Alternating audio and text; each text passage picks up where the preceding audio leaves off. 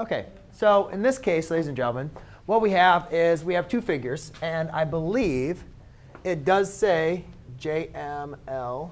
OK, so actually, they did already tell us triangle JML is similar to triangle QFS. So this is something they tell us in the problem. All right, so you're provided a problem, Carly. And here's the information you're given. You're given these two and these two figures, and they say they're similar to each other. That means they're proportionally similar, but they don't necessarily have the same size. And they want us to solve for x and for y.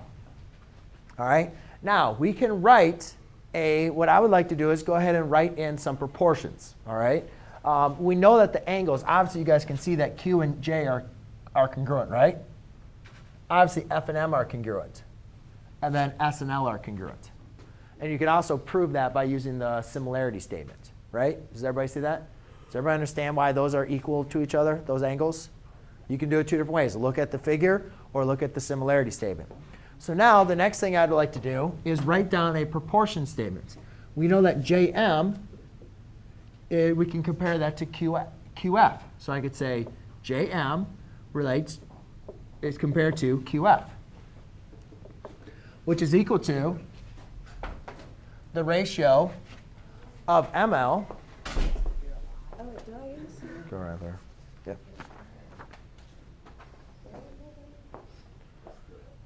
Then just walk around that way. ML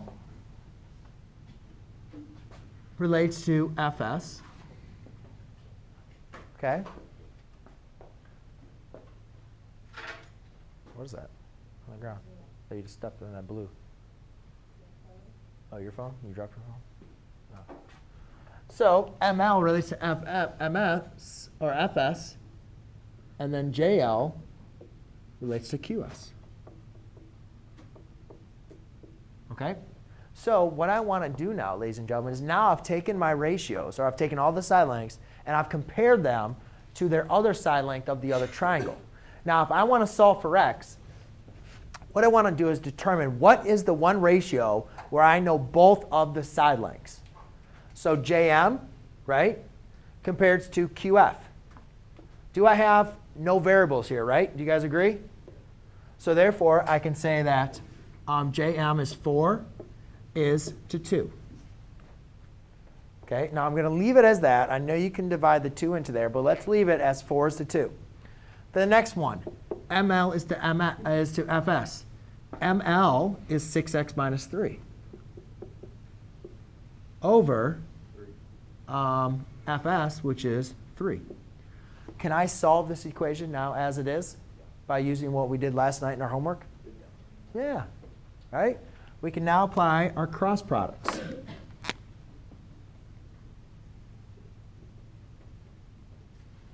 So now I can say 4 times 3 is equal to 2 times 6x minus 3.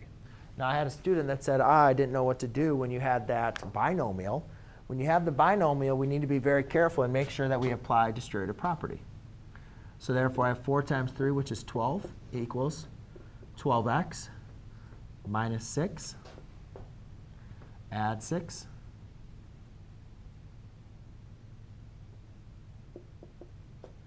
And I get 18 equals 12x. Divide by 12. Divide by 12. That's going to be 1.5 or 1.5.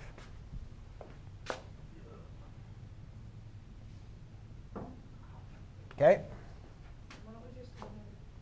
You can leave it as a fractional form as well. 1/2 or 1.5 is the same thing as a reduced fraction form of 3/2. Right? Which I would actually prefer would be 3/2. So now we got these two. Now I need to find JL and QS. I'm actually going to write it over here. JL over QS. The reason being, ladies and gentlemen, is what's JL? JL is 3y minus 2. And QS is 5. OK? So if I write my proportion over here, now I can do cross multiplication again. But what I want you guys to notice, what's so important about this, is notice which ratio I'm doing cross multiplication with twice. I'm doing it with the ratio Jm and Qf. What is difference about this ratio Jm and Qf? The difference is I have both of the values for Jm and for Qf, right? I have both these values. There's no variables in this proportion, right? Does everybody see? There's no variables in this proportion. So I can use it to help me solve for both of them. Taylor, I don't know why you just came in late. What? Take. And the other one? Are you writing this down? OK. So if this is coming late, this is what you're going to want to know, because this is what you're missed on. OK?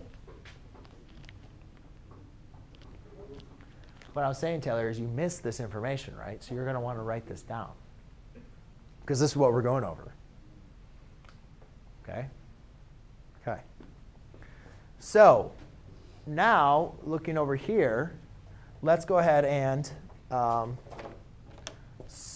finish this up. So by applying cross multiplication, 5 times 4 is 20 equals 2 times 3y minus 2. I'll do 5 times 4. That becomes 20 equals 6y minus 4. Add 4, add 4. 24 equals 6y.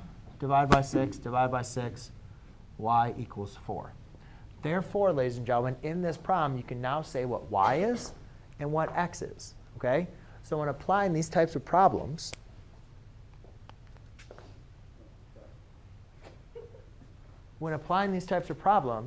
you need to go ahead and go through this. Or make sure that you find the proportion that does not have any variables. OK? Find the proportion that does not have any variables, and then use that to set two other proportions equal to it to solve.